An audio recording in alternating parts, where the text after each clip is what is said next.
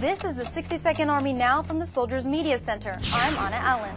Pennsylvania National Guard soldiers share their training ground with an unlikely neighbor, a rare and fragile butterfly. The population of the regal fritillary butterfly is so small, it's listed as a federal species of concern. The Fort Indian Town Gap environmental team helped develop training scenarios and maps that identify the regal's habitat as minefields, so soldiers know to avoid them. Fort Indian Town Gap is really the only colony where these butterflies thrive. We're just looking at trying to give this butterfly additional opportunities to thrive.